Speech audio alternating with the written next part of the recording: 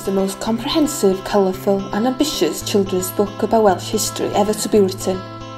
It's a hardback with 224 pages, all colour, and throughout those pages the historian Elin Jones takes us through Wales's rich past from the Cromlech to the Senedd. Although it's aimed at 9 to 13-year-olds, it is of great interest to everyone living here in Wales. It emphasises that the remnants of Wales' past are all around us today, every day, and the text is supported with over 300 pictures and maps. This is a book for every household in Wales, but one that can also prompt all sorts of activities in school. It takes us on a visual journey through over 5,000 years of history all around the whole of Wales.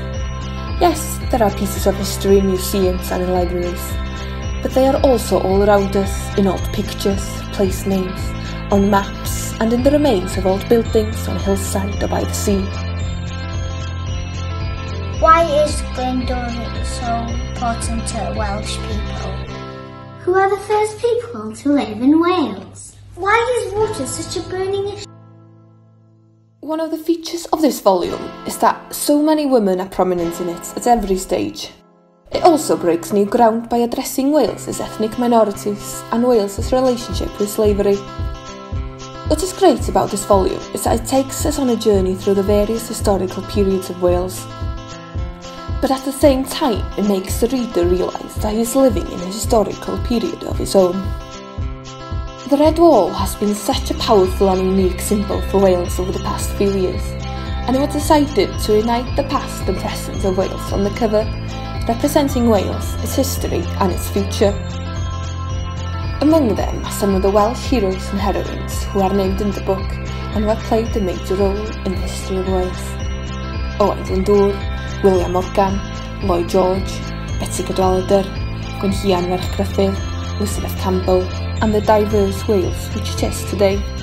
And just like the crowds during the international football and rugby matches, there are flags with the names of local towns and teams.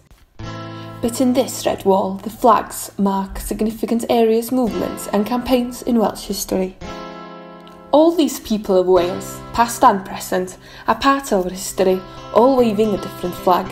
The Princes of Gwynedd, the Red Flag of Merthyr, the People's Charter, women's suffrage, Black Lives Matter. So where's your place in the Red Wall? And which banner will you choose? The cover artist is Elin Cooper.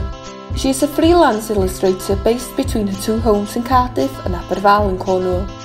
Her work is often inspired by nature, landscapes, folk tales and folk traditions, especially those from Wales and Cornwall.